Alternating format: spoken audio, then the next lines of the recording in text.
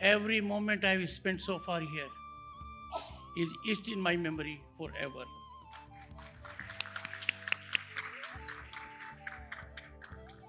Dear brothers and sisters, I would leave this place fully surcharged, energized, motivated, and inspired to follow the principles that Shanti Giri Ashram is following and espousing.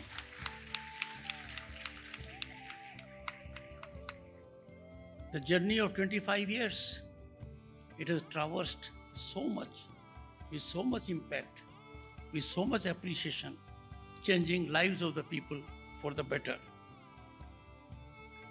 On this occasion of dedication of the Silver Jubilee Center of Kerala-based Shanti Giri Ashram in New Delhi, I congratulate everyone associated with the organization.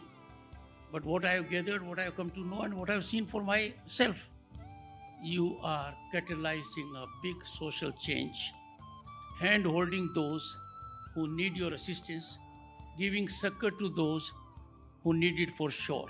Imagine the kind of revolution which has taken place in this country technologically. It is deep-rooted to every village and dhani. And that is why in 2022, 46% of digital transactions were in Bharat. 46% of global transactions. Our transactions, brothers and sisters, were 4 times the combine of US, UK, France, and Germany. Only account of these things. What we need in this country today is a mindset that reflects our civilizational ethos.